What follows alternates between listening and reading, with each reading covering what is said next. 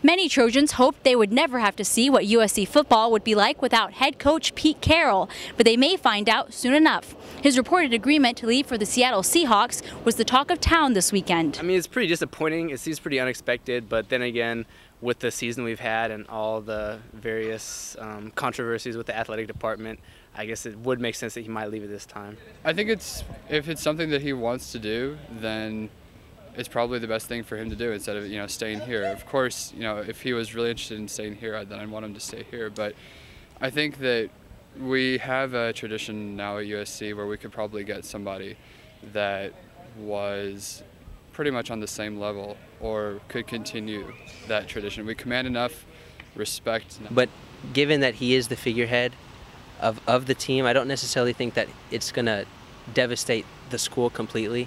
I think we're a good enough team and we're a good enough school to find somebody that will take over where he started. And I actually think that him leaving might be a good thing. We probably got a little too comfortable knowing we have Pete Carroll on our side. So now we just got to pick ourselves up and move forward. Reporting for Palestra.net, I'm Nancy Chen.